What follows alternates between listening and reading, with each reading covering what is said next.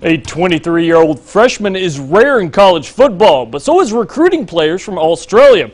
Hawkeye headquarters reporter Corey Rowland has a story about how an Aussie is succeeding in Iowa City.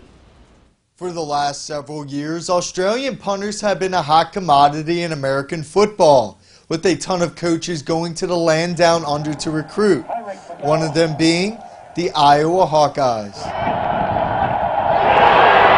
Like I said, I've never done anything like that before. I was kind of new to the sport in itself, but the moment I met him, he made me feel really comfortable. And like I said, he's one of the best people I've ever met, and he pushes us every day. But in terms of when he came out to Australia, he was great. He met me and my family, and my family loved him as well. So I think that made it easier, especially for my parents as well, just having that sort of person.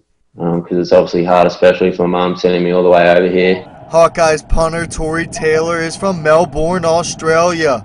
He says he watched college football in the NFL back home, but he's never been to a football stadium before arriving to Iowa. But yeah, Purdue was the first time that I'd ever stepped foot on a football stadium. So yeah, it was certainly quite the experience, even without fans.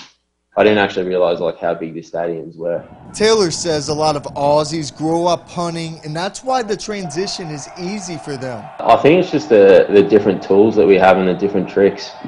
And I mean, here you guys grow up throwing the baseball or throwing the football, whereas back home we grew up kicking the football. So I've been kicking an Aussie rules ball or a football for 20 years, literally since I came out of the womb, pretty much. But I've only been kicking the American football for probably 18 months now, so that was an adjustment in itself. But yeah, I think the main reason is, like I said, we grew up kicking the football, whereas you guys grew up throwing it, I guess. I think the hardest thing was, I mean, you're always thinking about the what ifs and trying to play the game before it's played. And I'm not going to lie, I kind of sat in my hotel room like, oh, what if this goes wrong or what if that goes wrong? But I think the biggest thing I've learned is that I know that I can do it. So now it's just trying to get better every day and just trying to improve. And Taylor and the Hawkeyes are trying to get their first victory this Saturday against Michigan State. I'm Corey Rowland.